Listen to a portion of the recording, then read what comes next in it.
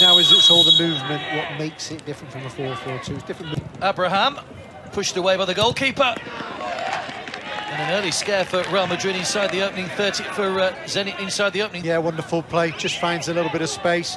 There's a step over, gets it on his left foot, tries to bend it in that far corner, but luckily enough there they could just get the ball out for the corner though, but good pressure straight away. Lovely ball threading through, just out of the reach of Abraham, skips away from the goalkeeper. Goalkeeper went to ground early, cleared off the line. Might get a second chance here, Abraham. For a pass through to Abraham.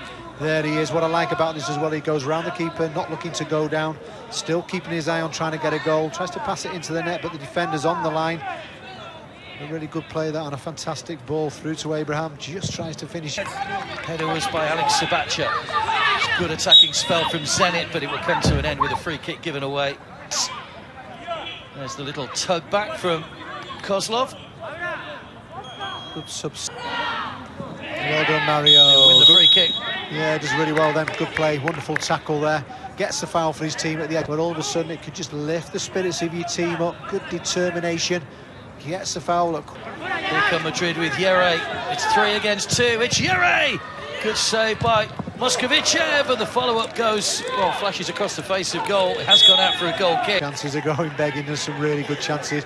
They're doing the hard thing by getting there. There's Yere. There all of a sudden you're expecting him. Now that he gets the first strike, good save by the keeper, and he gets the second bite of it. And you think, well, go on, keep your head over the ball and just slide it past the keeper.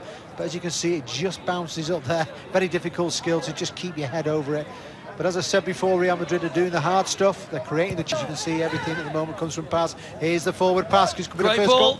Oh, good save by the goalkeeper. Still going, Abraham. Can he finish this time? Good save again by Moskovicev. Double save by Samu that won the ball back. Lovely ball threaded through, but good double save.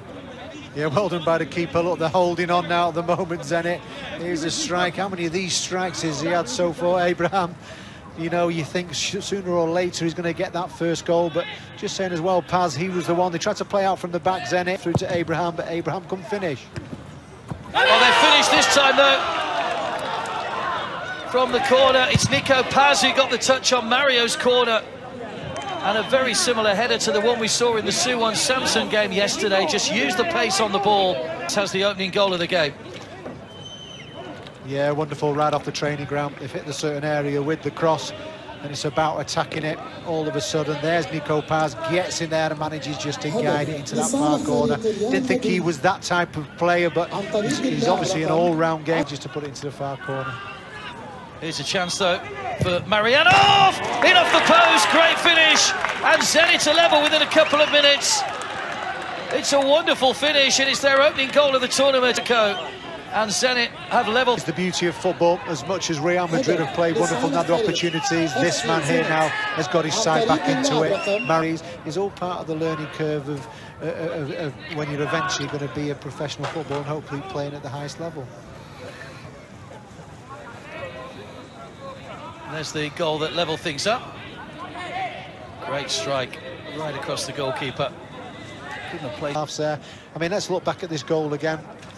For Zenit St. Petersburg, and what a strike it was as well. Only one place you can put it, and he gets it inch perfect. Wonderful from Marinov. Am I right by saying that? Marianov. Marianov, wonderful strike as well. There he is there with the old love heart. So good ball driven across again. Abraham, good save by Moskovicev. Well, another point-blank save by the goal. Another really good stop. Yeah, another wonderful delivery. Speaking about the quality of the crosses, go on, Abraham. He does everything right. Just tries to guide it past the goalkeeper, and the goalkeeper's been fantastic in this first half. He really has kept his side in it. But once again, another big opportunity from Real. Great run by Herrero. Got it back from Samu. A real tussle on the edge of the area. Free kick goes Zenit's way, though. He's just round fourth then. They work it well on the left-hand side. He gets the ball back and he tries to beat the defender. Just deliver the ball into the box straight away. Radionov. Forward to Luzan. It's a good ball across. It's a great chance. Fine finish. Kozlov makes it 2-1. Nobody picks him up. David Jimenez had tucked inside, and Kozlov in plenty of space in the penalty. It's like a boxing match this. They've been battered, they've been punched, they've had it difficult. All of a sudden, what character they've shown. They've gone a goal down. Then all of a sudden, then they bring it back to 1-1. Just before half-time, they go and make it 2-1. And they've had to roll with the punches. It's been very difficult for them, but they've shown an awful lot of character, Zenit St. Petersburg, and eventually the cracks have started to appear a little bit for Real Madrid. It's 2-1 for Zenit St. Petersburg, and no diving, nothing like that at all. We're seeing a lot of quality. This game is not over at all. That's going to be a yellow card for Grigorev, and I thought he played the ball cleanly. He did take the man, but he's won the ball. Yeah, he does. He wins it. Is it a tackle from behind? But not for me. Obviously, he's coming forward. He's got David Jimenez outside him. Two waiting in the centre. It's Yere! Good save again. And the follow-up is turned in by Samu, and Real Madrid are level. You have to feel for Moskvichev, the goalkeeper, who's made another fine save. But Samu following up levels things up. Yeah, he's done everything what he can do, the goalkeeper, to try and keep the ball out of the net. There's that first save. A little bit too much power for him just to put it away around the side and knock it out of play, but it just bounces, and there's Samu. Not going to get an easier opportunity in that. There's a keeper just trying to get off the floor, and he just lifts it above him to get back into the roll. Here is the substitute, Pashenikov. Straight away into the action. Great ball across! Wonderful goal, helped in by Luzan. What a cross and what a finish. And as they did in the first half, within minutes of it being pegged back, Zenit St. Petersburg have retaken the lead, and what a substitution. Good old-fashioned wing play there, getting on the outside of the full-back. There's the delivery, and what a finish as well. This side here will not die at all. Great delivery, great wing play, but an even better finish as well. All of a sudden, Real Madrid come out absolutely flat. He's also coming on.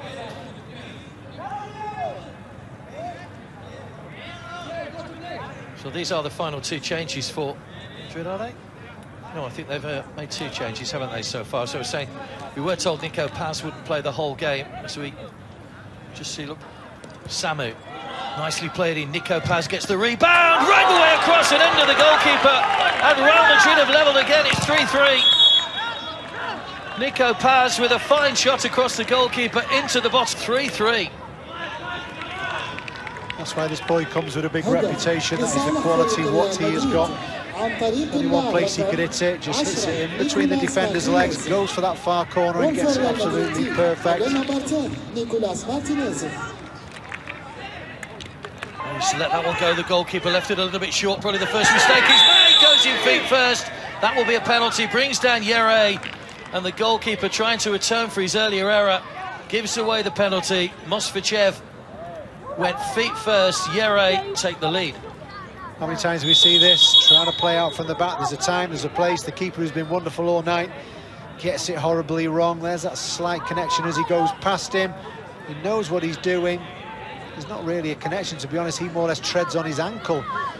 You know, but he goes down. That's not a penalty. That, but I suppose once again VAR looks at that. You know what I mean? I will keep saying that because this gives us an idea with a comparison of what's it like and what's it not like without it. So there's a plus and a minus really. That VAR should have not given a penalty for that. Absolutely. It is Yere, the man that was brought down, that will take the penalty and rolls it into the corner. Sends Moskvichev the wrong way. They've made it very, very difficult, Real Madrid, and the quality what they've got possibly should have finished Zenit off early in the first half. Eventually they've got there, having trailed twice in the game, but eventually now they've taken the lead, and it's took 67 minutes of very, very hard work. Mistake by the goalkeeper from Zenit, who's been absolutely wonderful and kept his side in it, tried to play out from the back. Then the penalty was given. And then it was Yere who managed just to slide it past the keeper to make it 4-3, and what a game of football we've had. Pitches are in perfect condition. Mark went for the shot, took a deflection, but gathered again by the goalkeeper. Flicked off the back of Kirsch on its way through. He's going to be the player coming on, and he will come on now, and he'll replace Samu, who also got his name on the score sheet a little earlier on to make it 2-2. So Samu, Real Madrid substitutions. Oh, it's a heavy touch. Oh, collision with the goalkeeper. It was Yere who went for the challenge, and that was a real hefty challenge as well. Out from the back again. You know, I'm not totally against it, but it's just the right time for doing it. You know, this is where the penalty, which led to them going 4-3 down, was them just trying to play out from the back. Once again, they nearly get themselves in trouble. It was a heavy collision. It was a heavy touch from Yere, although the defender, Kolodan, did just enough in front of him.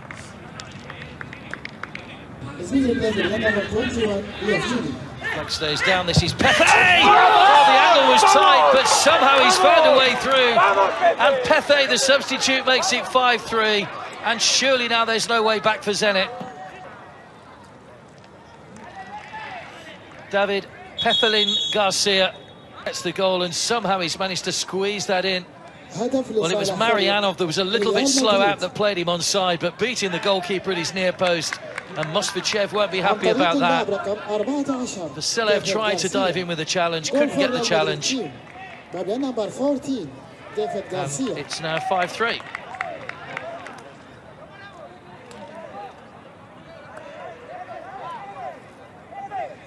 That ball struck the foot of the post, weaving a way through. Just struck the foot of Mosfichev's post. 3 minutes added time seems to be the standard added time for second halves with all those substitutes. Ball goes out in the corner, and the referee decides that is that. Well, a thoroughly entertaining game.